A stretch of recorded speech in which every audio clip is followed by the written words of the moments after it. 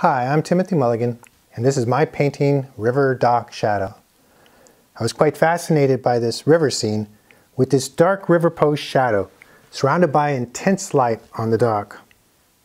Unlike traditional landscape paintings, which are typically painted horizontally, I wanted to create a vertical landscape to give it a more contemporary feel.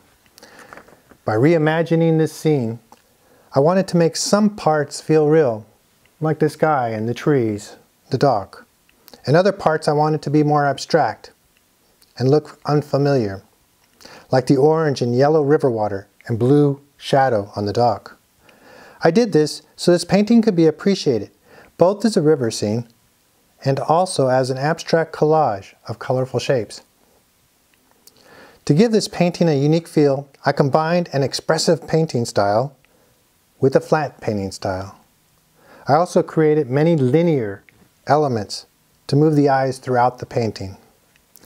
To offset the dramatic dock plane, which appears to drop down in the foreground, I created a sense of compression in the top of the painting by moving the horizon line up near the top, squeezing that sky. Another important element of this painting is the tension created by the dock post, seeming to fall to the right, but it's being held in place by the weight of this blue shadow holding it from falling.